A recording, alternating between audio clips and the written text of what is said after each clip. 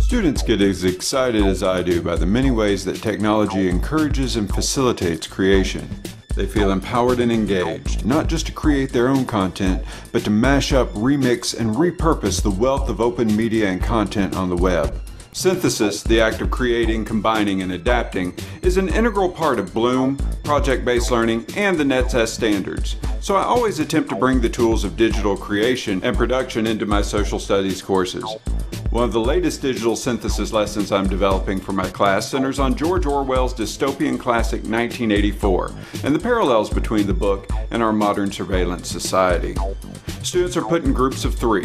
They will all share responsibilities and a grade for this project, so to encourage distribution of labor, a Google spreadsheet is created to log their work time and tasks. Students will also complete a survey regarding their partners at the end of the project. Students extract audio clips regarding the surveillance technology of 1984 from a public domain audiobook version available at archive.org. Then, using the program of their choice, students create a video presentation using the clipped audio and other Creative Commons, public domain, or self-created music, images, and video.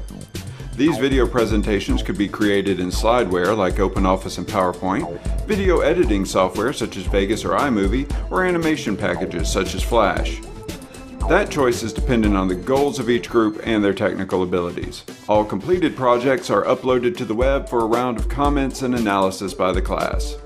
I love this project. It requires not only higher level thinking about the book 1984, but involves problem solving, research, and resource discovery. It isn't just a book report or a topic essay. These are the sorts of projects that energize the students and me. The content of the book, along with the lessons learned in developing the project, will stay with the students long after this project is complete.